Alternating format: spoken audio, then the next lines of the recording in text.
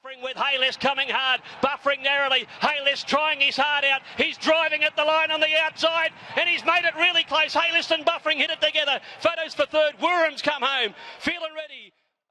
I'm here today at Hawkesbury Racecourse to discuss the Hidez Compression Suit, which I was the first thoroughbred racehorse trainer in Australia to give a try. I was approached some months ago by the inventor, Matt Spice, with the view to trying it out on my old horse Mustard. Some of you may know he's a 14-year-old sprinter and was the oldest sprinter in Australia at the time.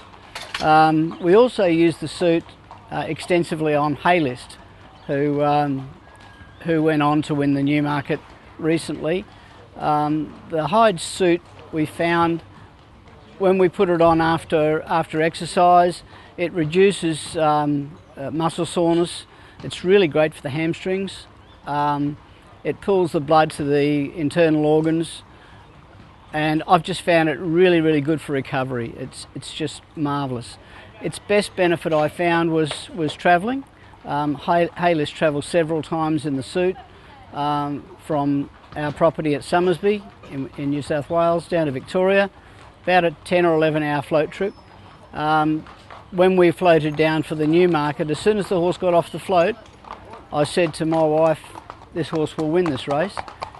I'd never seen him travel like it before, so I would say that it was the combination of the suit and the fact that we'd got him used to it.